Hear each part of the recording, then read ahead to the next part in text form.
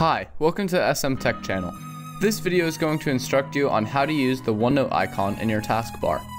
This specific OneNote icon is located on the right half of your taskbar and has scissors over it.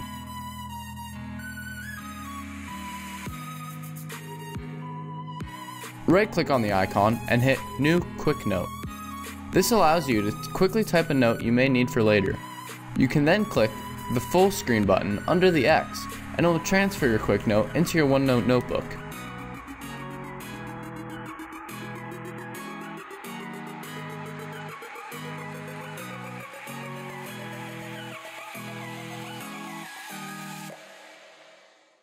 Right-click on the icon again, and you can also open OneNote directly from this icon.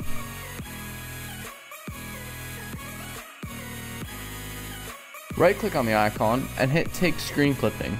Click and drag your cursor across what you want to screen clip. You can copy this image now to your clipboard, or you can send it directly into one of your OneNote notebooks.